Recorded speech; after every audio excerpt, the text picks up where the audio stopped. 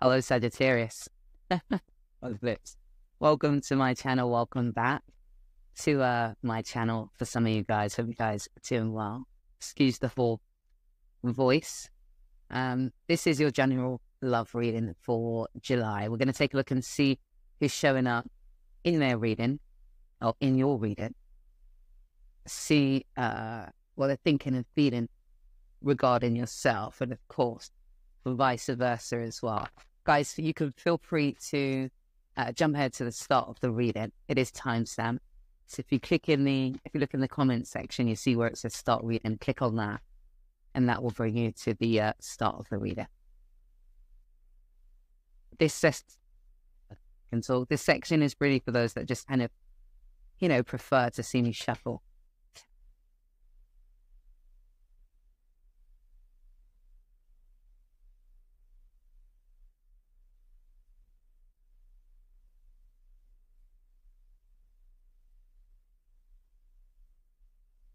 Okay, so I'm going to take these in, also clarify them off camera as well, and I will be back.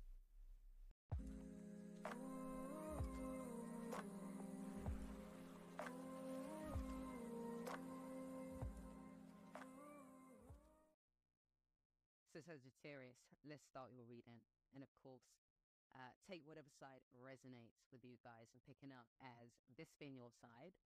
Make sure the mic's on.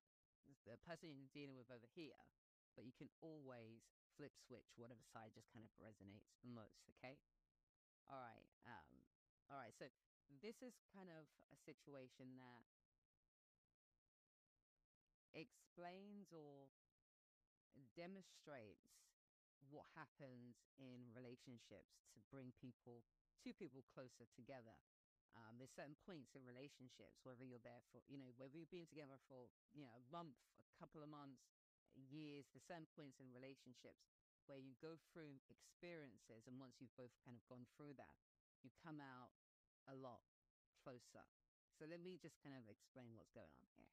All right, so just based on where you guys are coming from, there's been a breakup. There's been definitely an ending to this situation. Yes, for some of you, there could have been some communication here with the A of Wands. You wanting to bring this back, you wanting to get this person back. Definitely hurt by the breakup there with the Three of Swords there, but feeling like or thinking that this person is maybe a soulmate, or you've been with this person for a long time, where you've developed this strong, deep, emotional, borderline spiritual connection with this person, and now you're wanting to mature or step up to the plate. It's like, I'm going to step up to the plate now. I'm ready to step up to the plate.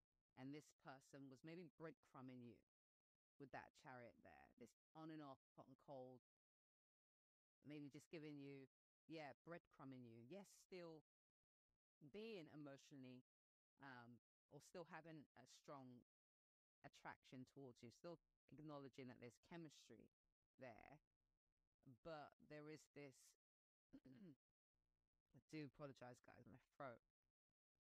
There is this, they've got the eight of cups, which talks about, when we're talking about the Eight of Cups, we're talking about walking away from something that there's still emotions for. Sometimes things not being said, towards that Ninth Cup. And the Ninth Cup represents emotional happiness, feeling better. So that's what they were kind of doing, regardless of whatever communication I was giving you, regardless of how much they was, whatever communication was, spending time together, that was still what they was going through internally towards just a peace, a better feeling place for themselves, because for them, it's like, this is ended. This is ended, and this is emphasized by that 10 there. But still going through a feeling of loss. It's not to say that they didn't feel anything, or they don't feel anything, like I already explained. So still feeling the loss of this, and somewhat being trapped mentally. I feel like this communication for you, how do I explain that? made you face your fears in some way. I feel like it was an extremely uncomfortable thing for you to do, because maybe you thought you would look stupid or make you look a certain type of way. And that, yeah, there's something around that for you. You know, reaching out maybe to this person first was a bit tough in some way, but for you, it's like, I want that. I want the Ten of Pentacles back. Which brings us to where we are now.